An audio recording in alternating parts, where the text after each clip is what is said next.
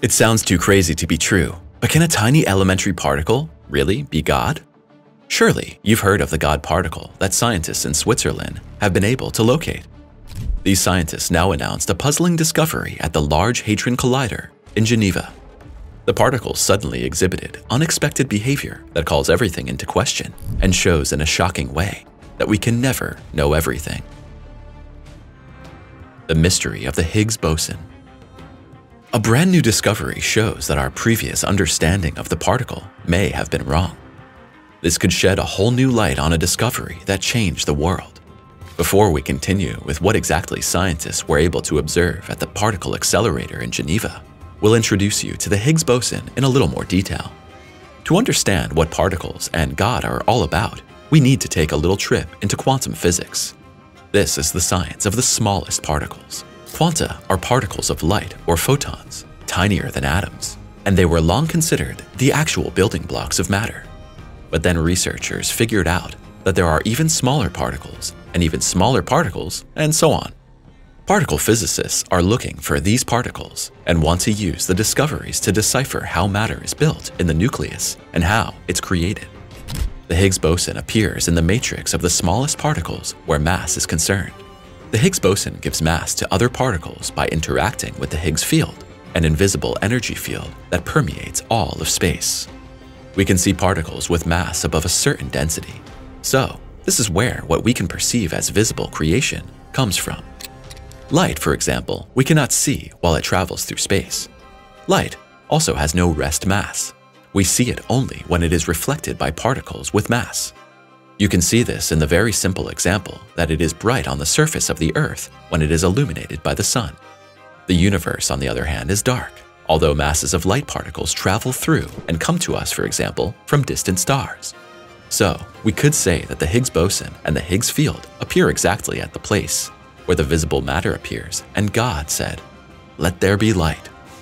With this, we can already answer the question asked at the beginning. No, the Higgs boson is not God himself, but it appears at a divine magic threshold, which has an interesting connection to religious ideas. The discovery of the Higgs boson was a milestone in particle physics in 2012, and scientists were able to use the discovery to defend the Large Hadron Collider, as the particle accelerator had previously come under heavy criticism. Some opponents of the facility are even of the opinion that the experiments there could create black holes or bring the entire universe to collapse. More on that in a moment. Now, let's first look at why scientists were so shocked when they experienced something completely unexpected with the Higgs bosons. The particle suddenly disintegrated under the eyes of the researchers and proved to be highly unstable. This does not fit at all with previous theories about the nature of Higgs bosons and could undo all the achievements. Tracking down Higgs bosons. We take a more vivid look at what Higgs bosons are. Imagine the universe as an ocean filled with an invisible substance called the Higgs field. In this ocean, a shark swims elegantly and gracefully. It interacts optimally with the surrounding medium, almost weightlessly and efficiently. This is similar to the way certain particles, such as photons, interact with the Higgs field and are therefore massless. Next, think of a human being swimming in water.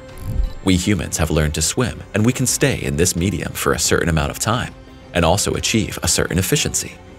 At some point, however, we would run out of air while swimming, and our mass in the strange element would be our undoing. These swimmers are similar to electrons and quarks interacting with the Higgs field. They have mass. Now imagine a plastic bottle floating on the water. It is there, moved and carried by the medium, but it has no momentum by which it actively interacts with the medium. This corresponds to heavier particles like the W and Z bosons. They interact a lot with the Higgs field, which is why they have a lot of mass. Now imagine the waves created by a shark, a swimmer, a plastic bottle. These waves are like the Higgs boson. When a particle interacts with the Higgs field, it can create a disturbance or a wave. When we discovered the Higgs boson at the Large Hadron Collider, it was like seeing these waves in the ocean. The waves proved that there must be entities or objects or particles moving within the medium and interacting with the Higgs field. The problem that has now been revealed is that the Higgs boson does not exist for long. Once created in particle collisions, the particle remains stable for less than a trillionth of a billionth of a second, or more precisely 1.6 times 10 to the 22nd power seconds. This is a magnitude that our minds cannot imagine. Only mathematical formulas or computers can come up with and express such magnitudes. But how can this be? How could it be that of all things, the particle that gives mass to others through interaction is itself so unstable? It would be possible, of course, that the Higgs boson gives up its own mass and thereby itself decays rapidly. But then, new questions arise like, where do the Higgs bosons get their mass from? And how does the transfer or creation of mass happen? Of all things, the area of creation where matter is created turns out to be highly unstable. This seems to be a paradox, and thus, it would not be the only one in natural science. The fact that these small particles exist only so briefly and act in time periods which are not detectable for us makes it difficult to study them. Does this mean now that we will never get to the secrets of the origin of matter? Scientists do not give up. One way physicists study the properties of such short-lived particles is through their decay modes. Decay happens in a variety of ways, and which one occurs depends on the specific conditions. The Higgs boson decays into a different group of particles, which we'll look at again in more detail using the ocean as an example. Imagine that the waves in and on the ocean become too large. At some point they collapse and form many smaller waves or currents. Imagine then that these smaller waves represent other particles. Depending on the original size and energy of the large wave or Higgs boson, it decays into W bosons, Z bosons, or tau leptons.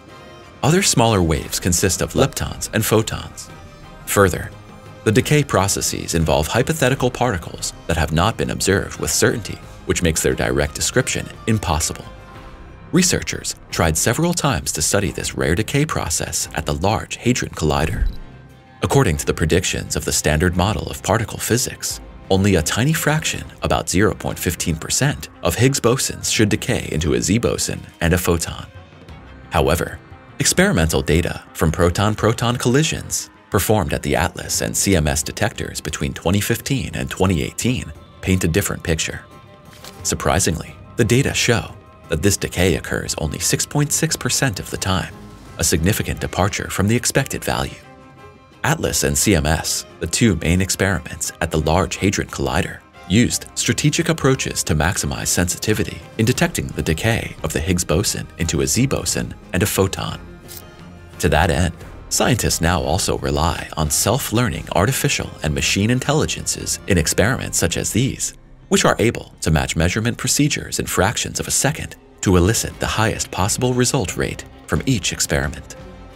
So far, however, even these processes have failed to produce the desired results. The realms of tiny particles elude scientists, and they're responding by upgrading technology in ever more daring ways, possibly creating problems we're not yet aware of. What exactly is happening in the LHC? Scientists chase two particle beams against each other with enormous force in the particle accelerator in Geneva.